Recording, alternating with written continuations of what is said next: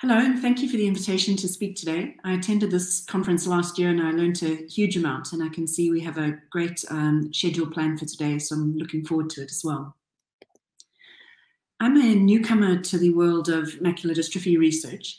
I've worked in the field of osteoarthritis for the last 15 years, trying to understand what happens in our joints as we age. So you're probably asking yourself what osteoarthritis has in common with macular dystrophy. And there are many differences between these two conditions, but there are also some similarities. And I'd like to tell you about work in my group on osteoarthritis and how we think what we've learned in osteoarthritis might help us understand some of the underlying processes in macular dystrophy, both Sorsby macular dystrophy and age-related macular dystrophy. All of our tissues are made up of many different kinds of specialized cells. And some of those cells are specialized to help us see. Some of them are specialized to transport blood around the body. Despite all the different functions, cells have some properties in common. So despite all their differences, there's some things they do the same. And one of the common features that cells have is that they all make new building blocks. And then when they don't need them anymore, they break them down and recycle them. So whether it's the cells in your knee or the cells in your retina, you can think of cells as the cells in a tissue as being houses in a neighborhood. So within each of those cells, within each of those houses, there's similar processes going on. So in each house, there'll be processes like cooking and cleaning, perhaps some DIY to refresh the kitchen. And that just makes the house keep refreshed and everything is new and in the right place at the right time. So this continual recycling and making and breaking down is what keeps our cells healthy. So in healthy tissue, the breaking down of old components is balanced with the making of new components. And it's this equilibrium that keeps the tissue healthy. In osteoarthritis, this balance is tipped towards breakdown. So there's too much breaking down of old components. There is still making of new components, but there's more breaking down that happens. And this breaking down of the old components is what leads to joint damage, and that's what causes the pain and difficulties with movement. So what causes osteoarthritis? We know that one of the key risk factors is aging. And for a long time, we thought that getting arthritis was just inevitable as we aged. So in the same way that a car tire breaks down with use, we thought that our cartilage just wore down over the years of using it. But we don't think this anymore. So we don't think that osteoarthritis is inevitable. And the reason for that is because we've learnt about other ways in which joint damage can occur. So, for example, sports injuries, like if, for example, you tear a ligament in the knee, that really increases your risk of getting osteoarthritis later. So what that has taught us is that the real cause of osteoarthritis is changes in the mechanics of the joint, either changes in the way the bones move relative to each other, or it can be changes in the muscles surrounding a joint. But these alter the mechanics of the joint, and that leads to changes in the structure of the bone and the cartilage layer that makes our joint move smoothly. So if we look at a normal joint, at the end of the bones, we have a layer of cartilage, and that helps the bones move smoothly relative to each other. And one of the key features of osteoarthritis is that this cartilage layer breaks down, and that makes the bone ends rub against each other. And that's what causes the pain and the difficulties with movement. So scientists have studied this breakdown process in cartilage in detail. And what they found is that the breakdown is mainly caused by the activity of a group of proteins called proteases. And these are enzymes that break down proteins. So they're responsible for that recycling step, where they chop up other proteins so that they can be recycled. And this process is very important for normal tissue turnover. So it's important for things like wound healing. So when you cut yourself, in order to heal that wound, these proteases help turn over the old components so that they can be replaced with new, fresh ones. So proteases are really important in healthy wound healing. But if there's too much of these proteases, then they can chop up the tissue too much. And if there's too much of this chopping up of components, that can lead to damage and diseases such as osteoarthritis. So my research is largely focused on a protein called tissue inhibitor of metalloproteinases 3, and we abbreviate that to TIM3. It's easier to remember its name. And TIM3 is a protein that blocks the activity of these proteases. And by doing that, it's able to protect cartilage. So the cells in our cartilage make TIM3 and release it. And in the environment around the cell, this TIM3 molecule will then interact with the proteases, and it blocks them from interacting with the proteins they would normally chop up. So by doing this, TIM3 is able to protect the cartilage from the activity of these proteases. Research published in 2010 showed that this TIM3 protein is lost in osteoarthritis. So an image from this paper on the right shows the TIM3 protein as two black lines. And we can see that as the disease gets worse, people have less TIM3 in their cartilage. Interestingly, we saw that there was no difference in the amount of instructions that the cells make for TIM3 in osteoarthritis. So that suggested to us that rather than how much TIM3 is made, instead in osteoarthritis, there's a difference in how it's broken down or recycled. So I started then looking at what causes TIM3 to be broken down. So what is the process that normally controls how much TIM3 we have in our knee, our cartilage, or in fact in any other tissue? And what we found is that in cartilage, the cells make TIM3 and they send it out into their immediate environment. And once it reaches a certain level there, then any excess TIM3 is recycled back into the cell. So how this happens is that TIM3 binds to a recycling label on the cell surface, and it's then taken up into the cell and destroyed. So TIM3 is constantly made and recycled so that there's just enough TIM3 in the right place at the right time. So the important question then was to understand how TIM3 is held in this environment around cells. And we found that it's held there because it binds to sticky chemical groups called sulfations. And these act like a kind of Velcro that holds TIM3 as well as some other molecules in this environment around the cell. So the next question was, well, what happens to these sulfations in osteoarthritis? And to understand that, we analyzed cartilage from normal donors as well as from donors with knee osteoarthritis. And we looked at the activity of 38 genes that controlled sulfation around cells. And to our surprise, we found that expression of around 45% of these genes was disrupted.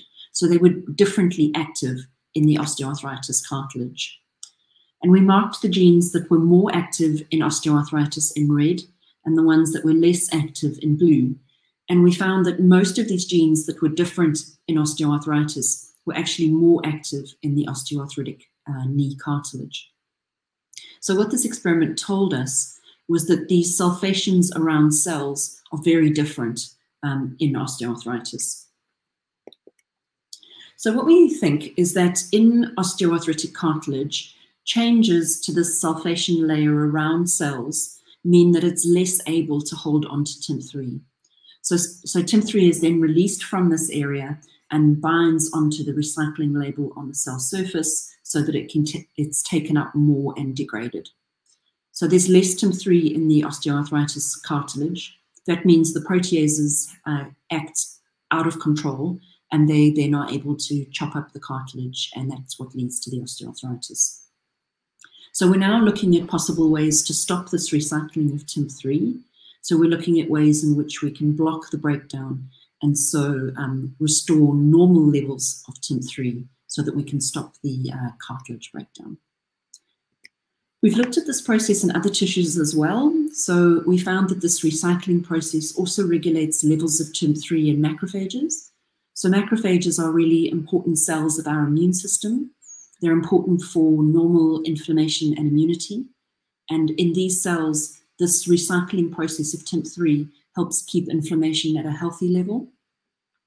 And more recently, we've wondered if the same recycling process might also happen in the macula. And the reason we wondered this is because we knew that genetic changes to TIMP3 cause Sorsby's macular dystrophy. And many of these genetic changes cause the TIMP3 to clump together into sort of big aggregates that we thought might be more difficult for the cells to recycle. So we wondered if these changes to TIMP3 either make it bind differently to the sulfations around the cell, or whether they make it bind less or differently to the recycling label on the cell surface. So to recap then, we think that in normal cells, there's a carefully controlled balance between the amount of TIMP3 that accumulates outside the cell in the sulfated environment and the amount of TIMP3 that's taken up into the cell and broken down. In osteoarthritis, we think this balance is tipped towards breakdown. So too much TIMP3 is taken up into the cell where it's degraded. And in osteoarthritis, we think the main cause of this is changes to the sulfation layer outside of the cell. What we want to look at now is whether disturbance in this equilibrium also causes macular dystrophy. So whether we have some disturbance either in the binding of TIMP3 to the sulfations or in its binding to the recycling label. But in either case, we want to understand what it is that causes the TIMP3 to accumulate outside of cells in Sorsby macular dystrophy. We also wonder if this process is relevant in AMD. And the reason for that is that we know that many of the proteins that accumulate in AMD also bind to these sulfations around the cells. We also know that these sulfations change in many diseases and also with age. So for example, it's been shown that sulfations change with age in the heart and in the brain. And Keenan and co-workers showed that these sulfations also change in the eye with age.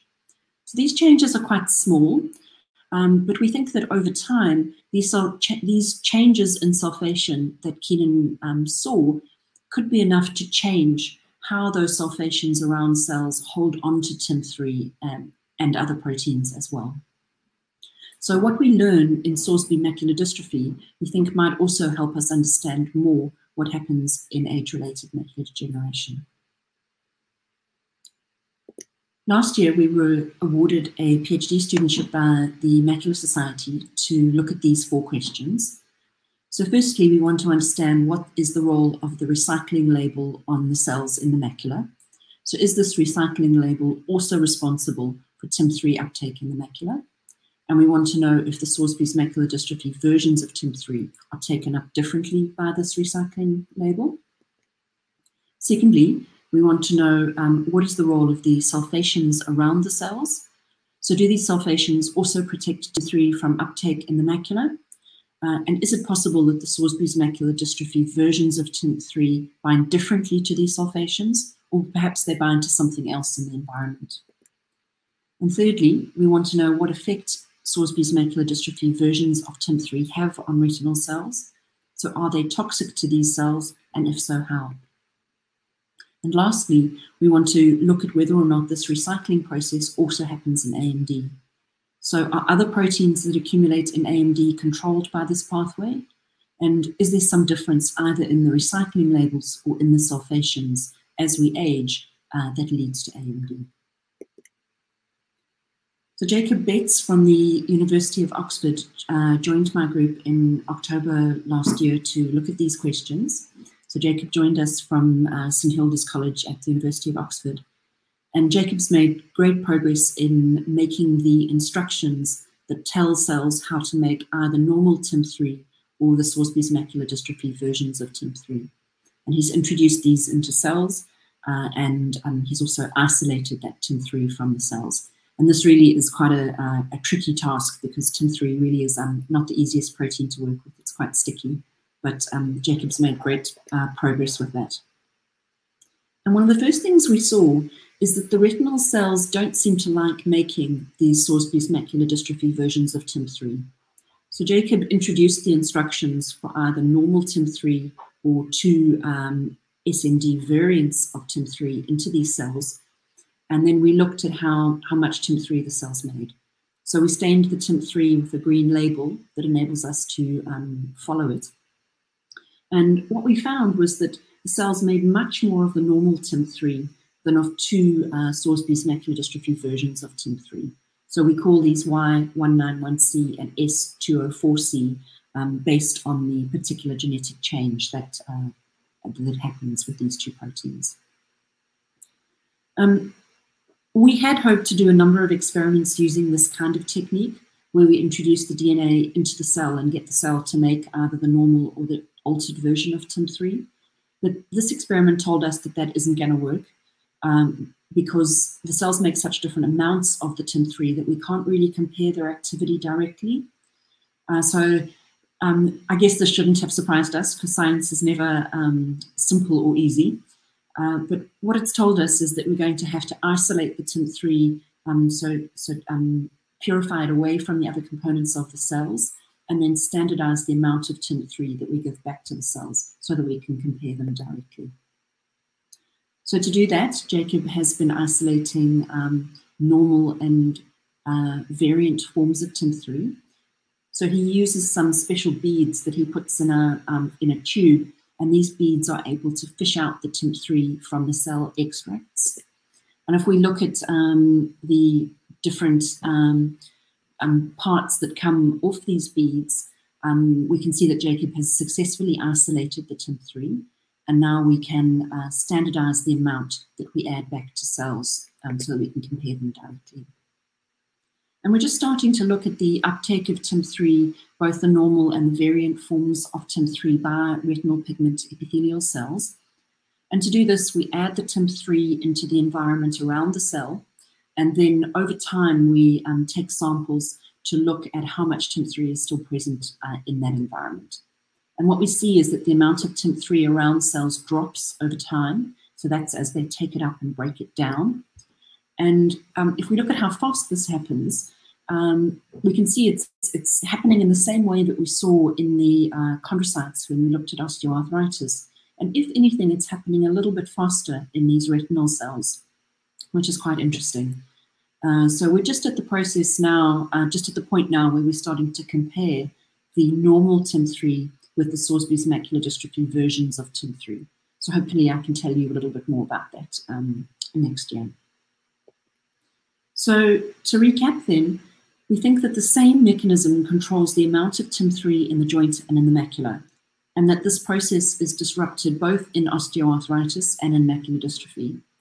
In Sorsby's macular dystrophy, we think this disruption happens because of genetic changes in TIM3, whereas in osteoarthritis and AMD, we think that changes that happen in our body as we age alter either the accumulation of TIM3 outside of the cell, so changes in that sulfation layer mean that TIM3 either binds more or less outside of the cell.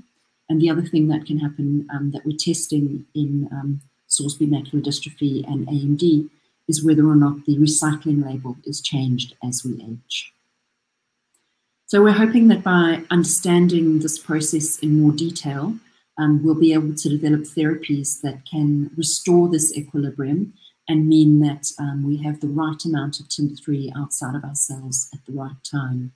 So we're currently developing new therapies for osteoarthritis. Of course, we'll need different ones for the macula, but we're hoping that once we can understand the process that happens, this will help us design strategies to restore the TIM3 equilibrium. So thank you to everyone in the lab who's helping with this work, in particular Jacob Betts, and we're collaborating very closely with Tony Day, who's a co-supervisor of this project at the University of Manchester. Thank you for listening, and thank you also to the Macular Society, of course, for their support, and I'm happy to take any questions that you have. Thank you.